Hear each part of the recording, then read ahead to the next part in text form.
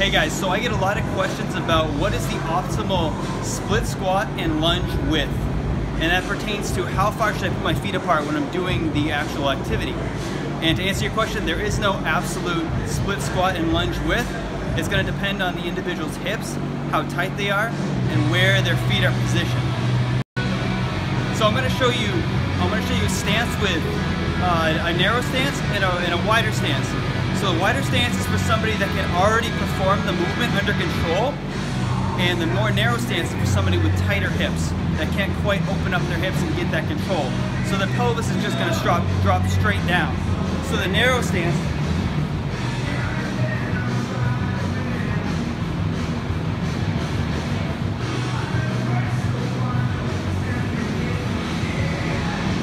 and you can see from that position, I have my feet closer together and I'm able to drop my knees straight down, that back knee.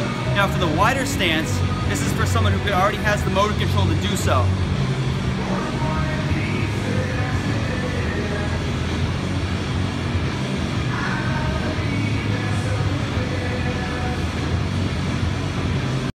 So guys, remember that the split squat width and the lunge width needs to be prescriptive for the individual. If they have tighter hips, err on the side of caution and bring their stance in a little bit. Make sure their knees go forward, their back knee relaxes, and their pelvis goes straight down.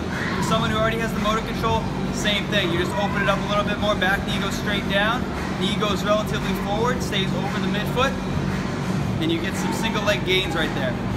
That's all I have for you guys. Comment below any tips or questions that you have about weightlifting or physical therapy. Thank you.